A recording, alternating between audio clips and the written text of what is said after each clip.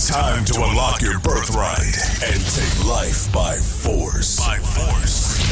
Here is your host, Zach Rinkins.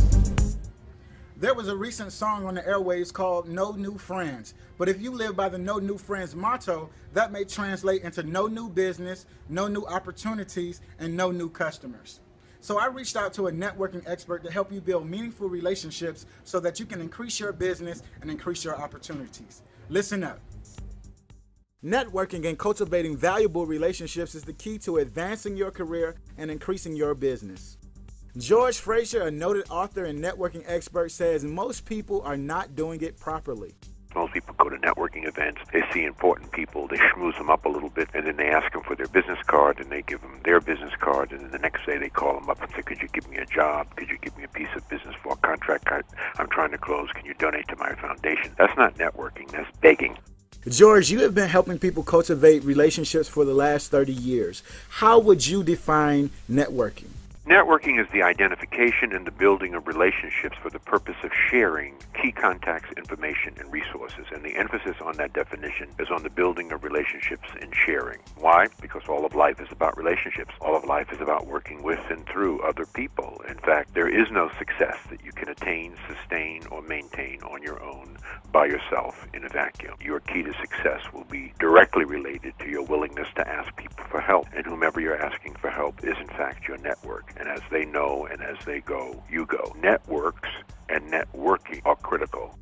Now, in your book, Click, 10 Truths for Building Extraordinary Relationships, you talk about how it's important for us to have more than one network. Could you please elaborate on that for us? You need three kinds of networks. You need a personal network, your circle of friends who lift you up, support you, and cheer you on. You need an operational network. These are people that when you go to your place of business, they help you to achieve certain goals. And then you need a strategic network. These are people who are around you, who drag you into the 21st century, kicking, screaming, and fighting. They are smarter than you. These are your mentors, your role models, and people who you look up to. If you're the smartest person in your network, you're in the wrong darn network. George, what is the one thing we should remember about networking and developing relationships? Relationships is about adding value. What is it that you bring to the table? George Fraser says the key to building valuable relationships is to remember that relationships are about sharing and not begging. You also need three different types of networks. You need a personal network, an operational network, and a strategic network.